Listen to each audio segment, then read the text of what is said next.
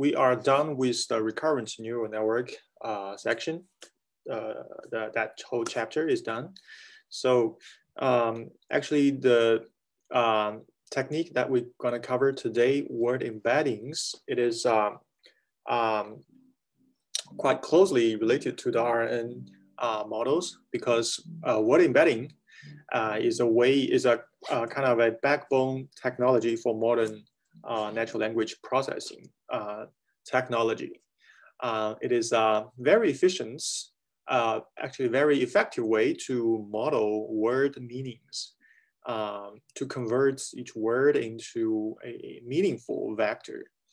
And that can be closely coupled with recurrent neural network based models for example, for modeling the meaning of sentences or paragraphs or utterances in a dialogue, and so on.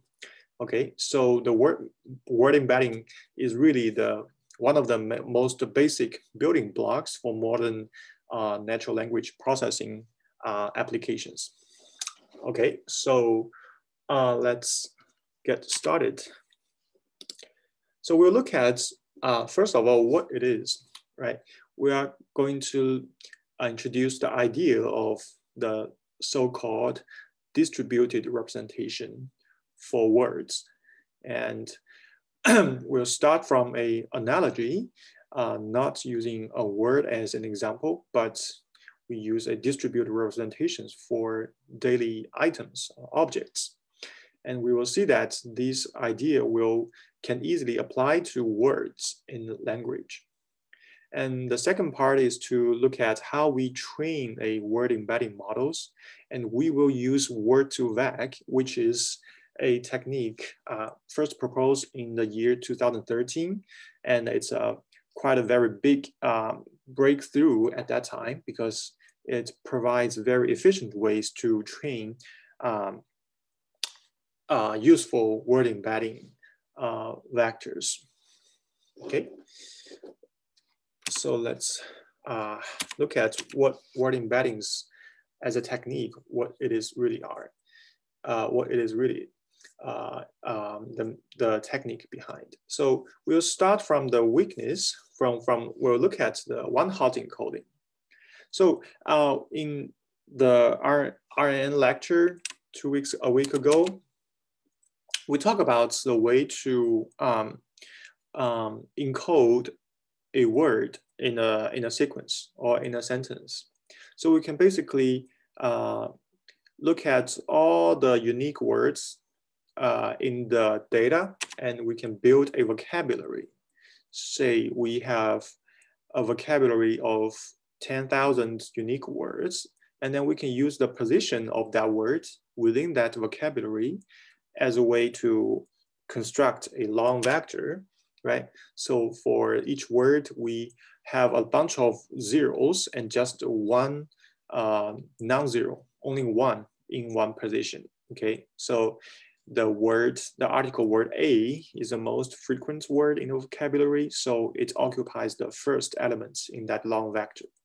So we use O1, O2, and O3, and O is for one hot, to indicate those one hot vectors, okay? So these are really long vectors, depending on the size of your vocabulary. So, so let's take a more concrete example. Say we have man and woman, right? Apparently their meanings are closely related to each other. They all refer to human beings, but of just different, they are of just of different genders. So we can see that the one-hot encodings for them are like this, depending on the frequencies of the words in the vocabulary. So man, the non-zero or the one position of the one is at the index 5,391. So this position is totally dependent on the data. So if the data we use happen to have more mans, then the position of man will be higher. But if we happen to have fewer women in our data, then the index of women would be different. So depending on the data sets, right? If it's in a different data sets, then the men and women, the one hot encodings may change, okay? And other examples like king and queen, they all have those word indices associated to each word, okay? So this is the how previously we encode each word before we feed the word, use the word as input to maybe RNN-based models, right? So we can see the shortcoming of this one hot encoding is that the distance between any pair of words are the same, okay? Because it's a one hot vector, and the Euclidean distance between any two one hot encoded vectors is like this, is 1 minus 0 raised to the power 2 plus, so this is one dimension and this is the other non-zero dimension. So that's the only two dimensions if we are comparing the distance, if we are computing the distance between two vectors, right? Unless the two vectors are the same one, then the distance will be 0. But any different words, any different vectors, the distance remain the same, okay? And that is not what we want, right? Because a good representation or a good vector representation for a word should be encoded with some meanings of the word. Say of course, we want the man and woman to be close rather than man is close to animals or to other objects, right? We want the difference, we want the same, the words with the similar meanings to be closer, right? To cluster towards each other. So that's what cannot be achieved using one hot encoding, okay? And also if we use a different measurement, say cosine distance, because all these one hot encodings, they are perpendicular to each other. If we compute the cosine distance between any two of those one hot encodings, it will be 0. So we don't want that, right? For example, in a language modeling task, given a word, given a context word, I would like some apple juice, right? And if we have encountered a similar word, I would like some orange. And our task is to predict what the next word is. And of course, if we know the meaning of orange, say we know that orange and apple, they are both fruits, then it is more likely to produce the next word juice, right? So how do we use a different ways to encode the words so that a computer program can understand, okay, this vector may have a closer meaning toward that vector instead of the other vector? That is something we want to explore in the next few slides, okay? All right, so that's why we people proposed the alternative method to one hot encoding, which is called distributed representation. So using this daily objects as an example here, we have, so if you look at the column here, the first column, these are the 4 objects that we want to represent: a horizontal rectangle, a vertical rectangle, horizontal ellipse, and a vertical ellipse. So, so on the left, it is basically kind of a one hot encoding. So the black dot indicates a 1. And these 4 columns are the features, like feature, let's call it feature A, feature B, feature C, feature D, okay? And those features are very naive features because it says horizontal rectangle, then it is true for the first object, and it must be non-true, all zeros for the rest of the 3 columns. And similarly for the second object, it has a 1 here and then all zeros over the other columns. So this is a typical, on the left, it's a typical one hot encoding, right?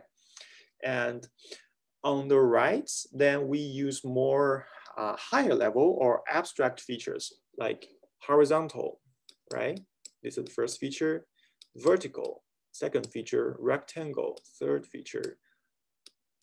Ellipse, last feature. So if we use these features instead, then the vector, if you look at the first column becomes the vector 1, 0, 1, 0, because it is horizontal and it is a rectangle, right? Then this feature becomes, first, it's different. It's not a one hot. It has more, it is encoded with more meanings, right? It tells the, it tells the reader that, okay, for the horizontal feature, I have true here, I have 1 here. And also for the rectangle feature, I also have 1, which means I represent these two properties or attributes, okay? So if you look at, compare the first row with the third row. Third row is a horizontal ellipse, right? Then if you look at this vector, it is 1, 0, 0, 1, right? You can see the overlap with the third row vector with the first row is this column, right? Is the horizontal column. They have overlap, which means the similarity between the first object and the third object is in the first feature, is in the first attributes. They both present the horizontal feature, right? And which means we can compare we can compare the objects by comparing the distance between the vectors. The vectors are now more semantic. They are not arbitrary vectors. Say if you look at the one hot encoding, it doesn't have such a semantic property, right?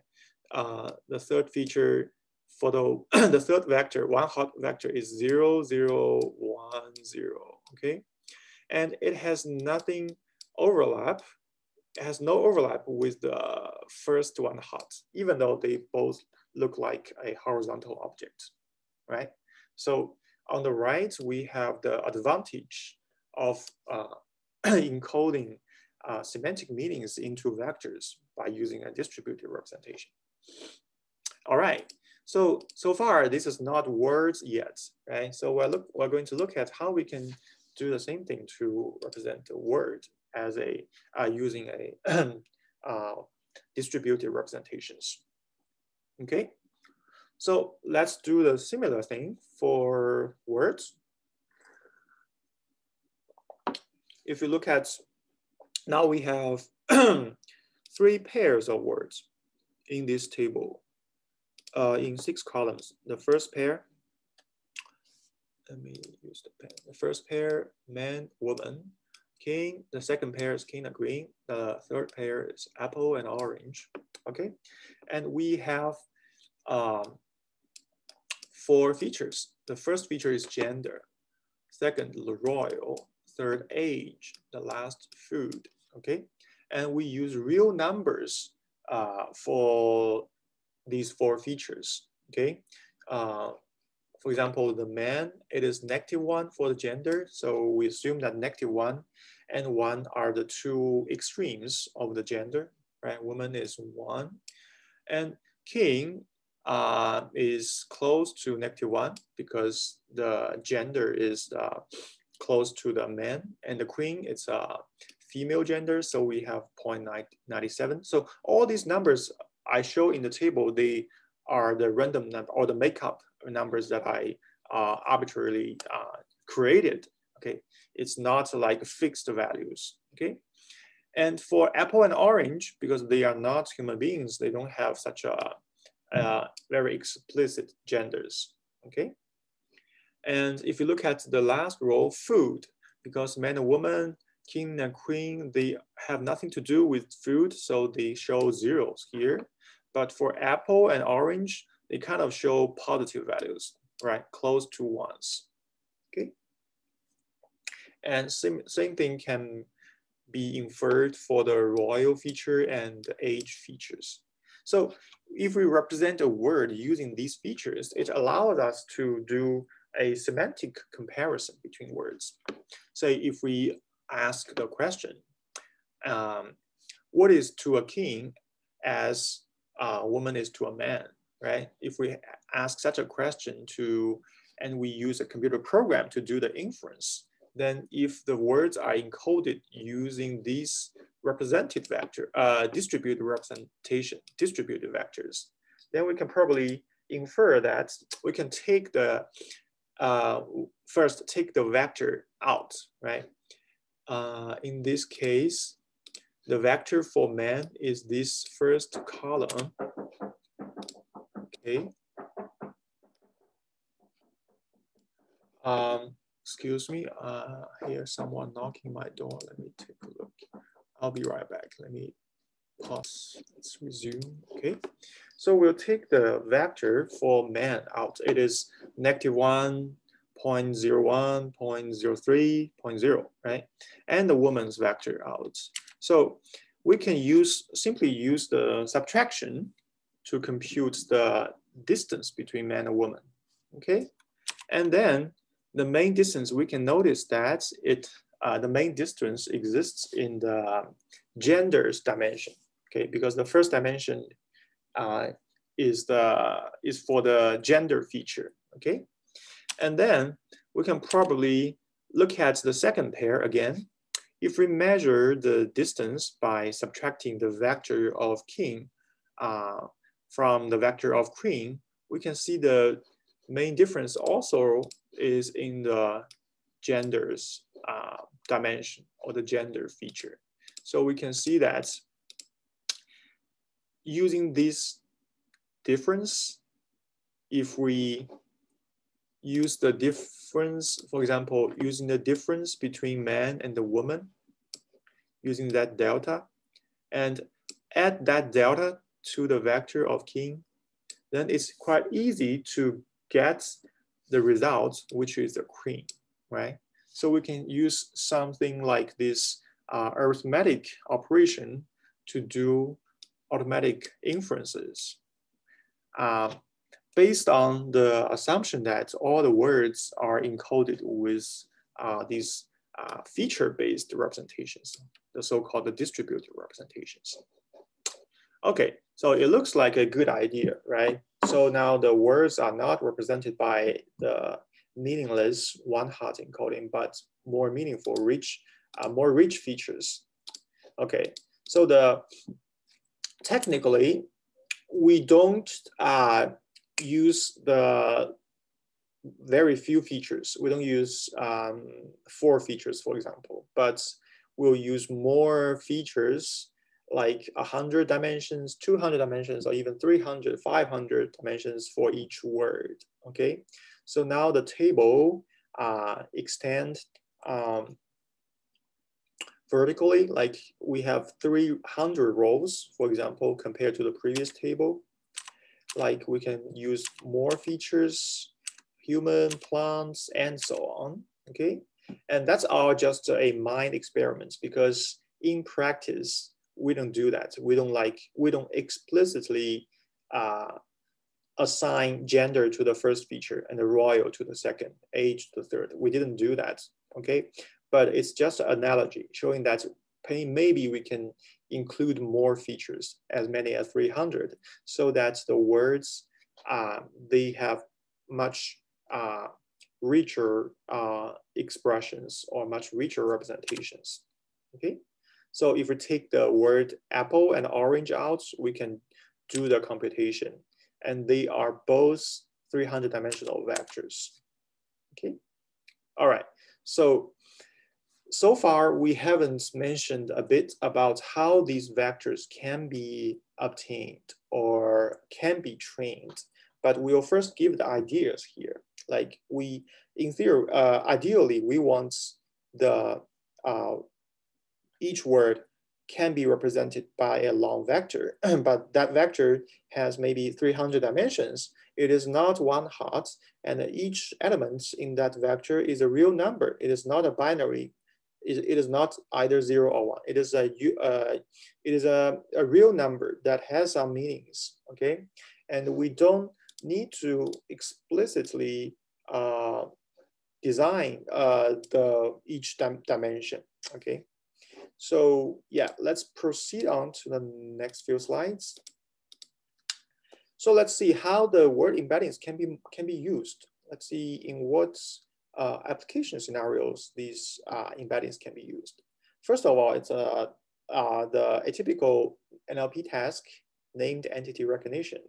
Okay, so for example, if we in a sentence, Edward Jones is an orange farmer, and say we want to recognize the people's name, for example, right? So given the first training sentence, Edward Jones is an orange farmer, for example, if we tell the model that Edward Jones, excuse me, is a person's name, right? Then maybe in the testing case, if we have a test sentence, Richard Lee is an apple farmer, then we also want to do the inference, right? So we hope the model can recognize Richard Lee also as a person's name, right?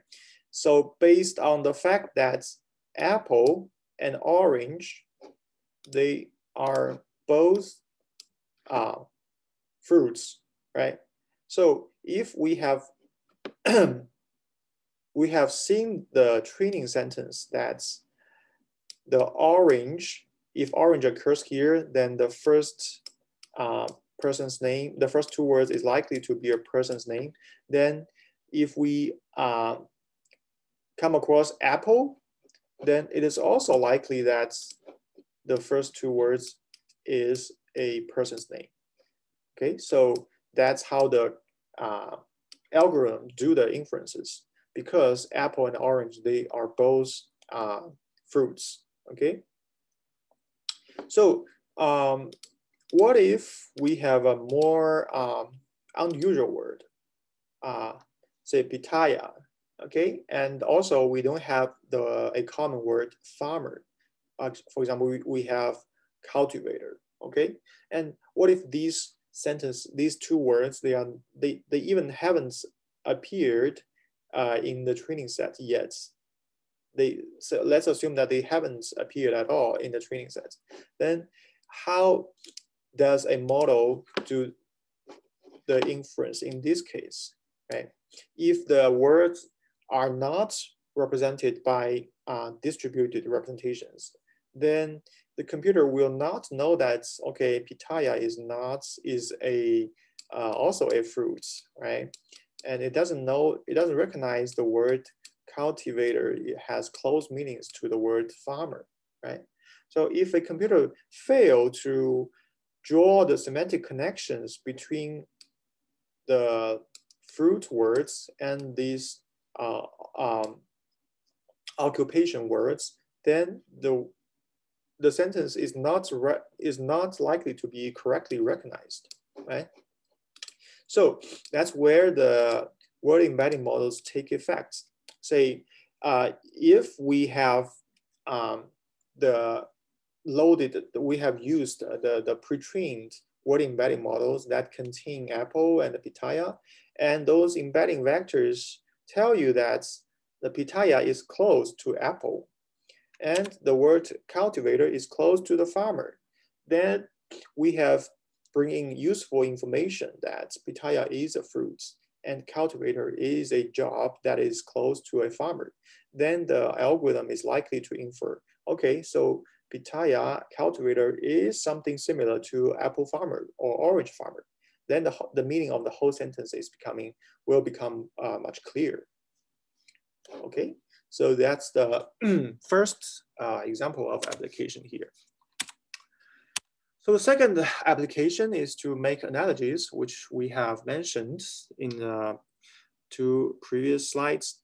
Say we represent a man, a woman, and the king with word embedding vectors, then we can use the distance between man and woman apply to king so that we can find the most nearby to king. It could be queen because they are in a parallel relationship. The closest word to a king along the direction that points from man to woman is queen. So that's how we make the inferences. So what basically the algorithm does is to find the words that maximizes the similarity between the target words and this target position. It is the distance between, so it is the king moved towards the direction that points from man to woman. Okay, so if we find the most, the word that maximizes this similarity, it is likely to find queen. Okay. Also, it may also lead to other words because there may be queens. There are different words that is nearby to queen, maybe princess, maybe other words. Okay, but a successfully trained word embedding model will likely to give the correct answer. Okay, so that's the word analogy example. And the similarity function here, which we'll mention later, is some similarity. There's some function that can mathematically compute the distance, compute the similarity between two vectors. For example, cosine similarity. Okay.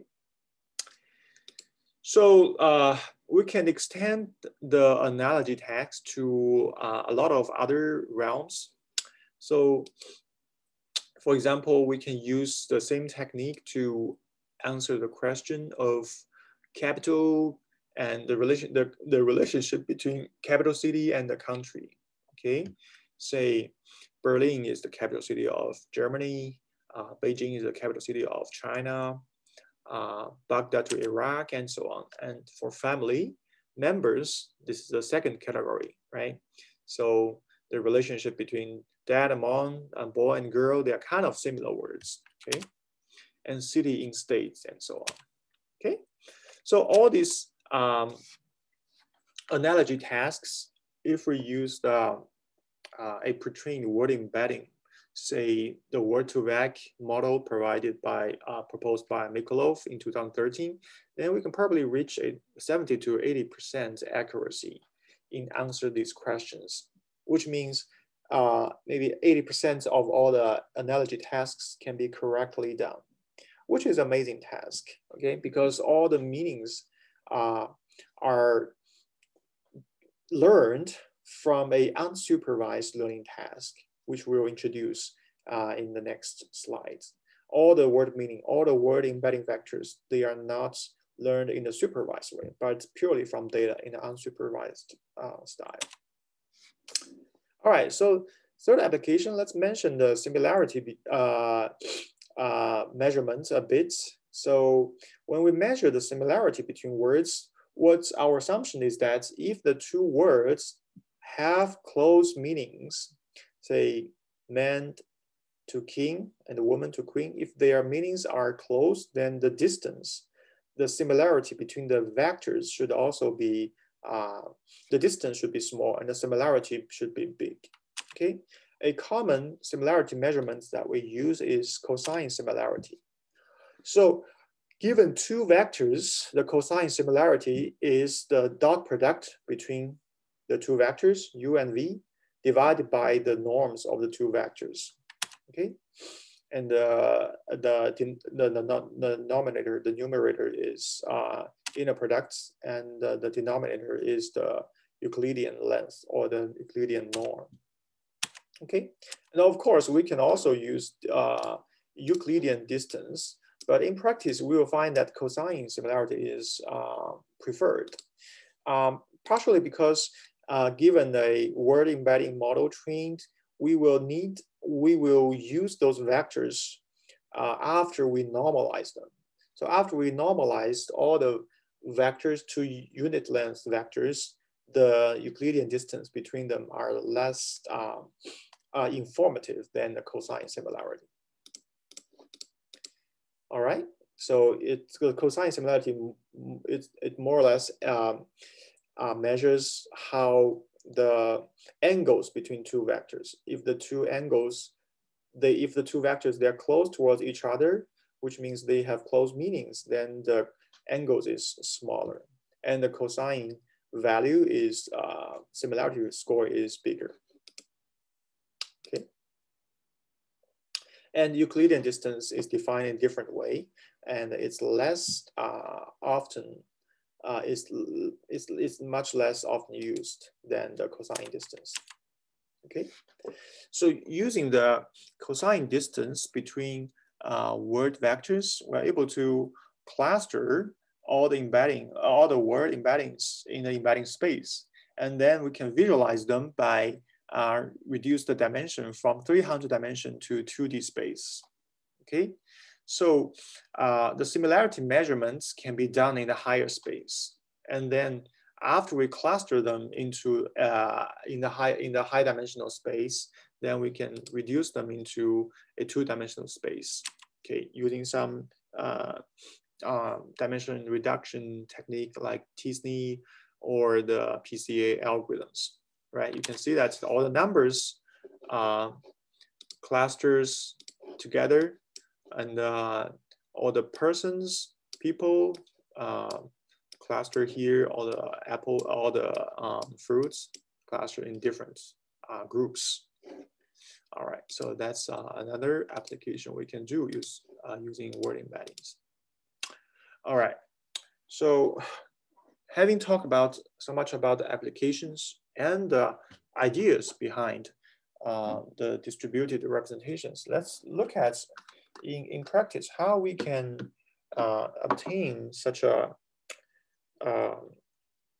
very promising, very useful distributed representations for words. We'll focus on neural network based methods, particularly the word2vec as an example. And beyond neural network based embedding models, we can have other different types of models based on matrix factorization, which comes long before the neural network-based models. But the methods of neural network-based models, I think it's easier to understand, and it has very interesting analogy to how human beings learn the meanings of natural, learn the meanings of words in natural language. Okay, so now let's look at it. All right, the overall goal of learning word embeddings is to learn embedding a matrix. Okay, so what is an embedding matrix? Given the vocabulary size, which is 10,000, say in our training data, we have 10,000 unique words, and we can list them into columns, right? And our target is to learn a 300-dimension vector for each word in this vocabulary. So the results will be a 300 by 10,000 embedding matrix. Okay, we need an embedding learned for each word. So we can indicate this embedding matrix, this very large embedding matrix, by the capital letter E. Okay, for example, if the king ranks at the position of 3,560, then how do we retrieve the embedding vector for king? We can use the one-hot vector of the king, right? The one-hot encoding for the king is 000 until 1 and 000 again, and the 1 is at the position of 3,560. So we can use the multiplication between two matrices.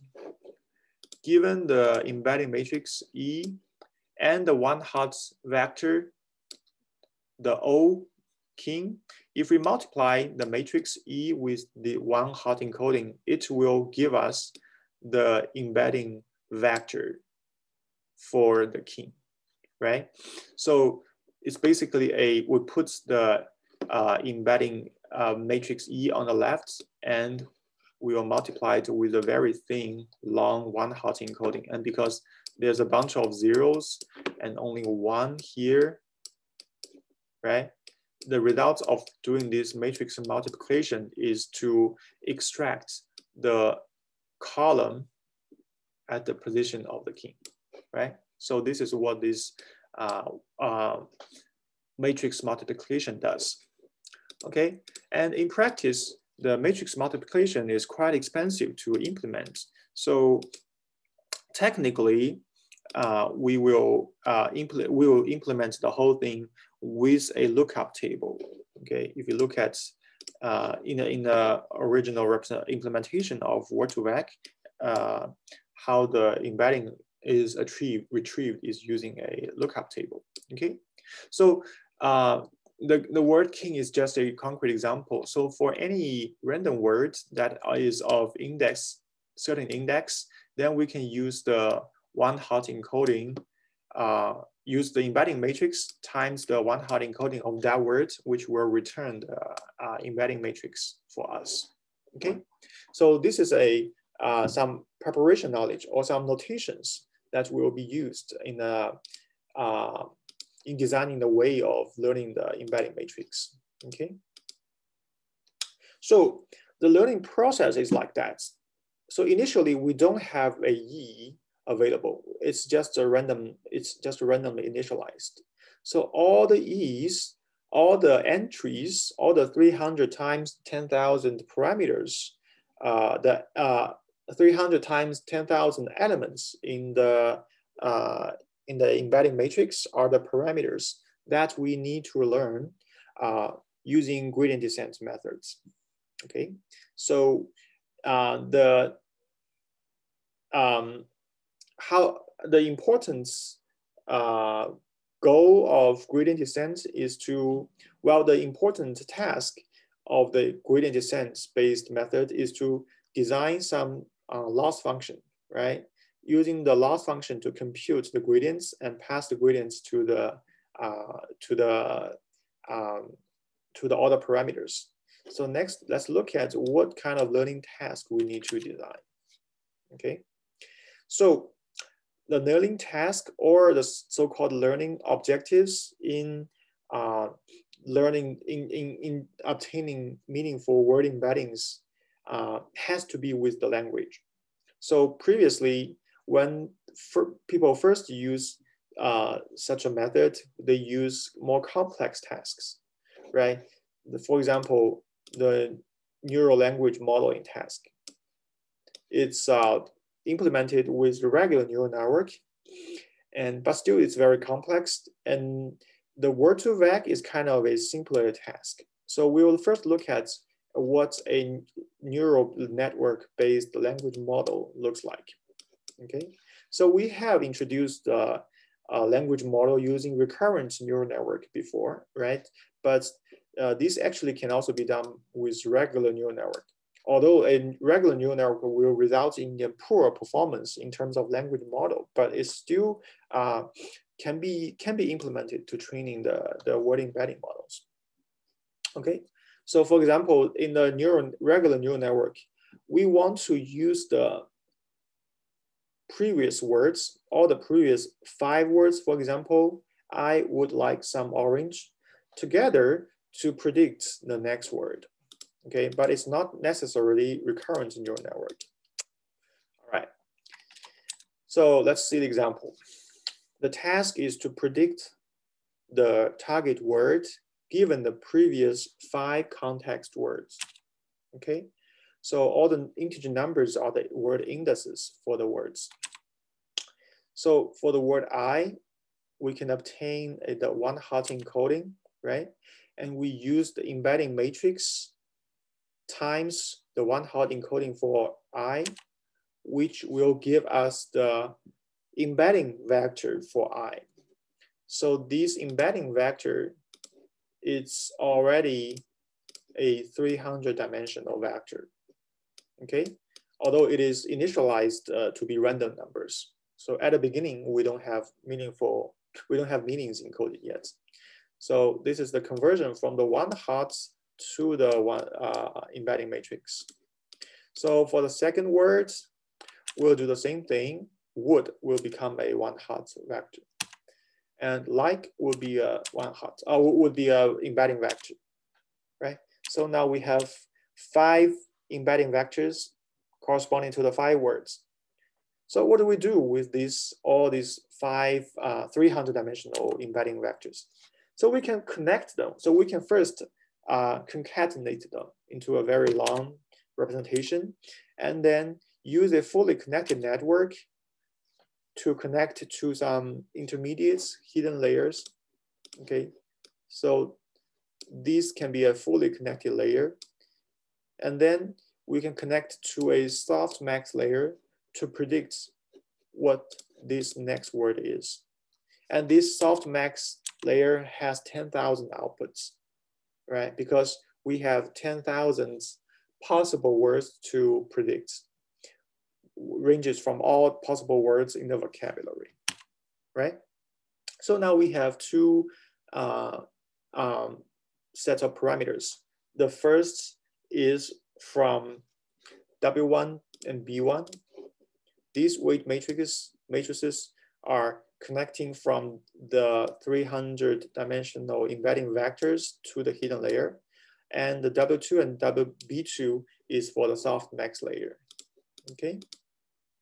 So together, in this case, if we use the first 5 context words, the inputs would be 5 times 300, which is 1,500 input elements, okay? So the loss that we obtained by comparing these probability with the actual ground truth label will be backpropped to the input layer, okay? And the input layer is the embedding vectors, okay? So the size of the W1 is determined by how much word embeddings that we will use, how much context words we will use, right? So that is the typical workflow or the computation graph using a regular neural network to predict the next word in a language modeling task. Okay, so because the gradients will be backpropped to the input layer that contains the embedding vectors, the embedding matrices will be updated throughout the process of training, right? So because in the second example, the inputs will be different words, right? It will be other words rather than I would like some orange. So the longer training goes, the larger data set it goes, then all the words will be updated in the same task, in the language, in the next word predicting task. Okay, now let's look at the different settings for the context lens. This actually matters because ideally we want more context words to predict the next word so that the language models are more accurate. And we may include 5 context words in the left and 5 in the right. But we can also shrink the context if we want to achieve better training speed, right? If we just use, it's also doable if we just use 1 context word. For example, just use the orange and the width to predict the target word juice. And soon, people figured out that it's not necessary to use a very long context. Just a simple 1-word context is sufficient in training a good representation, in obtaining a good embedding vectors for each word. Okay, So before we proceed on, I would like to draw some connections to the RNN-based language models. So the model we shown here is not a RNN-based because the inputs from the word I is not used as is not reused in predicting, is not used to predict the word would, right?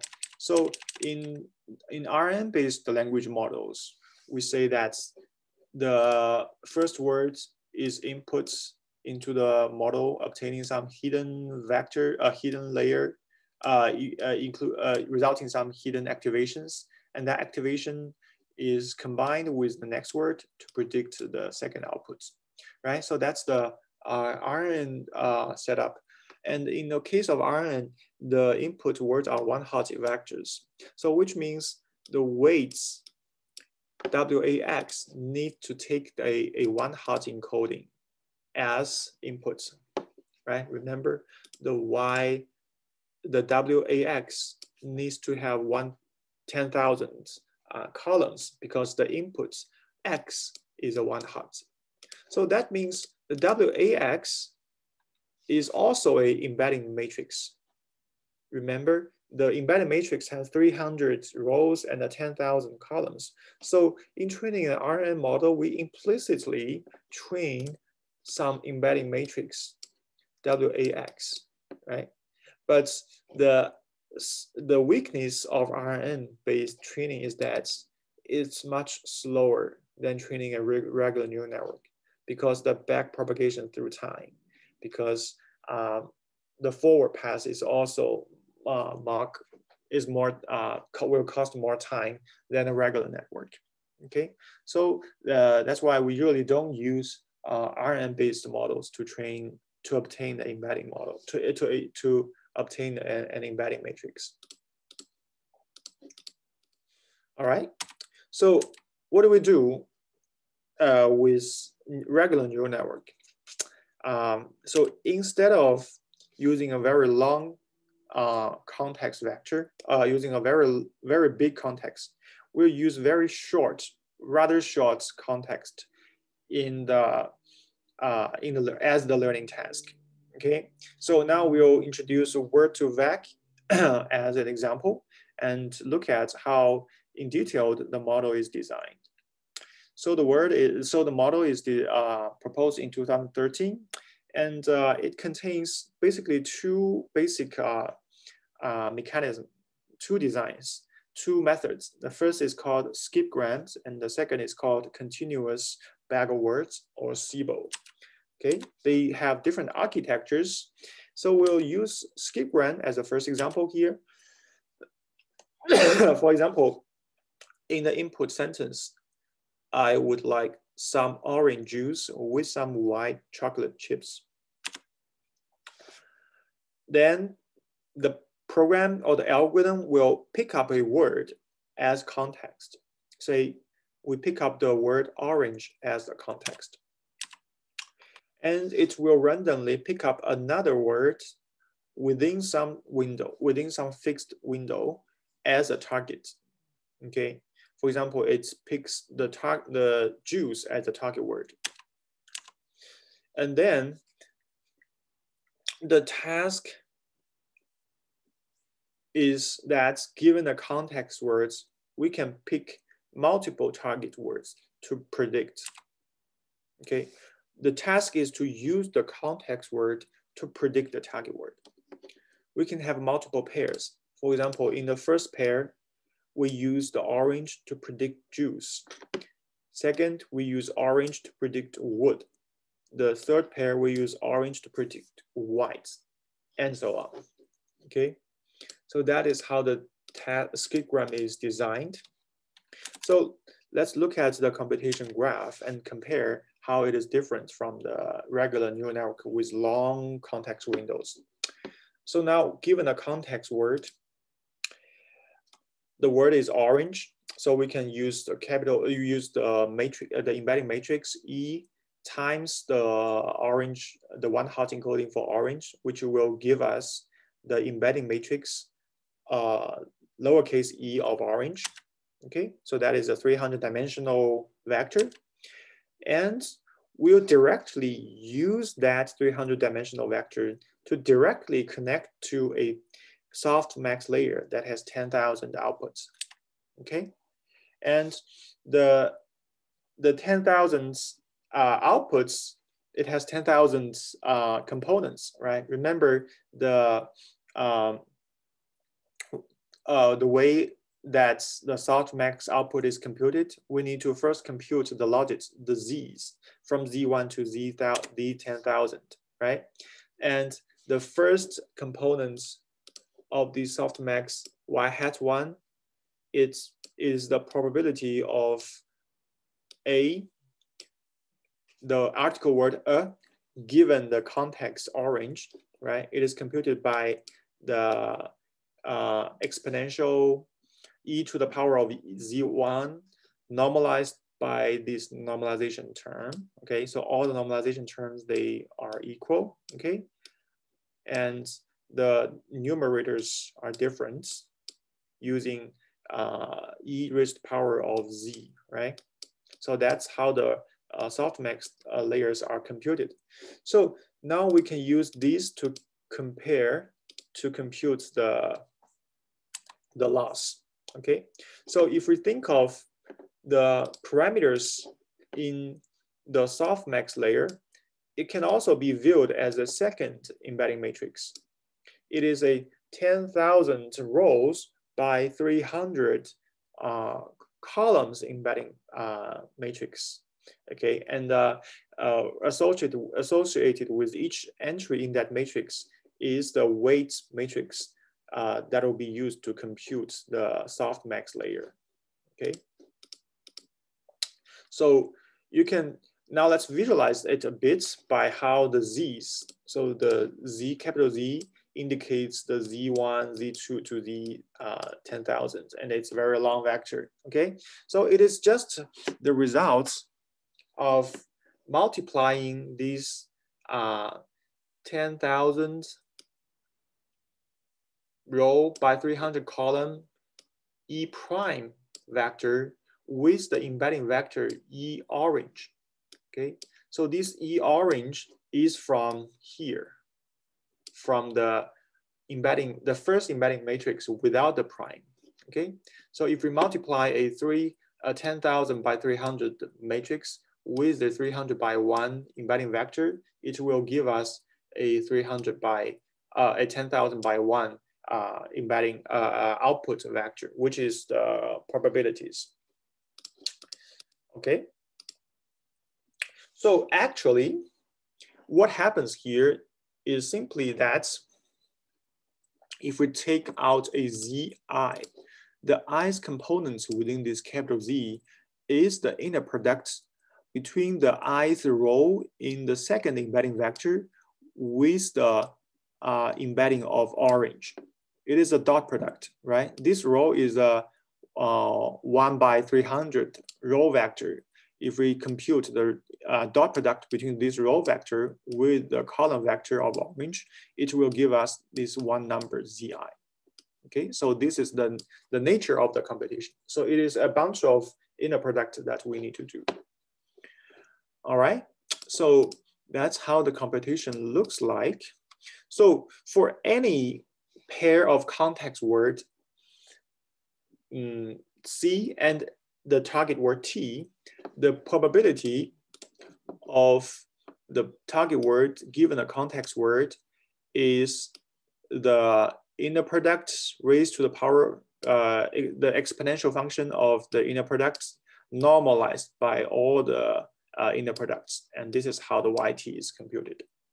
Okay, so for example, the activation, so the probability for word zoo is the inner product between the E prime of zoo times E of orange, normalized by the summation. Okay, so this summation is consistent across all the words. So that's how the probability for each target word is computed. And then given this probability, we can use the loss function for softmax to compute the loss. Remember, the loss is the ground truth yi times the logarithm of y hats, and then make the summation across all the words. So, and then use this loss backprop to update the embedding matrix E. And of course, the embedding matrix E prime is also updated. E prime is the parameters associated with the softmax layer. But in practice, we will find that people have done this comparison before. People compared which embedding matrix it is E or E prime that is more useful. And typically it is the E matrix that is more useful. Okay, so that's the competition graph for the skip-gram method. Okay, so now let's talk about the problems with the softmax. So in order to compute one probability, we need to compute the dot product, right? And also the summation of all the words in the vocabulary, right? We need to iterate from 1 to 10,000, and that's actually a huge amount of computation, especially when your vocabulary size is big. Okay, so in order to tackle this issue, in the original paper, there are two approaches proposed. The first one is called hierarchical softmax. So it changes the task, the learning goal. It is not a strictly defined softmax, but it becomes a hierarchical softmax, which decompose the softmax into several steps of binary classification. For example, the first binary classification classifies whether the target word belongs to the first half of the vocabulary or the second half. Then in the next layer, it will define whether it is it belongs to the first 2,500 words or the words in the middle, and so on until we reach the target word. So with this decomposition, we basically turn the problem into a binary tree, right? And the binary tree, the depth of the binary tree is the logarithm of the total numbers of the nodes in the tree. So it significantly saves time for us. And the product of the target probability is the product of the probabilities along the path. So the amount of competition is reduced by this factor. And another more commonly used technique is the so-called negative sampling. Oops. Negative sampling. It is more commonly used than a hierarchical softmax because the loss functions is defined in an easier way. So let's look at the example. We will simplify the learning problem, not into a strictly defined softmax, but with some alternations. And the problem is that given the context word, we want to predict if a random word is its target or not within a certain window. Okay, so here there are two factors involved. We want to first pick a random word within the vocabulary, and we want to predict whether it is the task or not. So it becomes a binary classification problem. It is not a softmax. It is a logistic regression, basically. And doing a logistic regression, of course, is much easier than the full softmax layer, than the full softmax classification. And the task becomes that, okay, for example, if we randomly select the word juice as a target, then of course it is our target. It is within the window. And for king, for example, if we randomly sample a word king, it is not within this sentence.